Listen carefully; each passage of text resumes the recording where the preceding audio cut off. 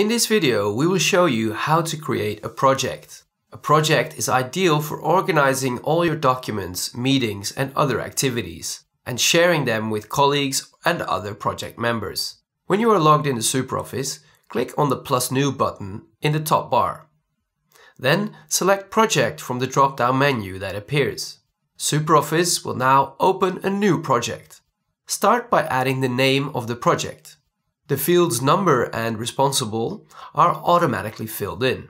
If you want to change the person who is responsible for this project, click on the name and choose a colleague from the list that appears.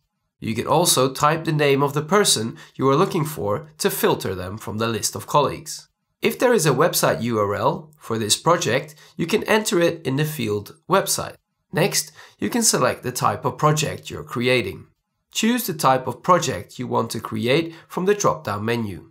Next, you can update the current status and the end date of your project.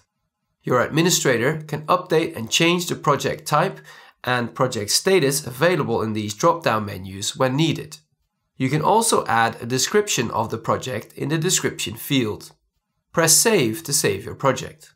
If you want to update the description, status, or end date of your project, you can do this by clicking the Edit button.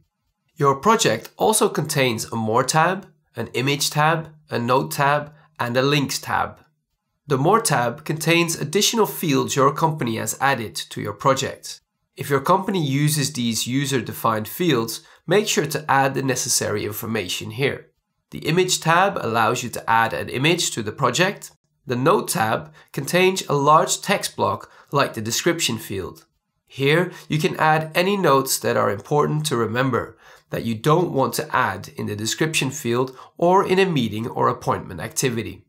On the Links tab, you can add any additional URLs that are useful for the progress of your project. For example, you can share the SharePoint URL you use to share documents with external parties. Click Save to save your changes. Your project is now ready. You can now add your project members and start adding meetings and documents. We recommend you to use the project guide.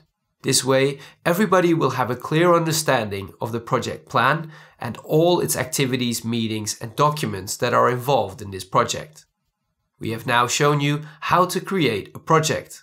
Thank you for watching. For more information on how to improve your productivity with SuperOffice CRM, please visit our Help Center and community website.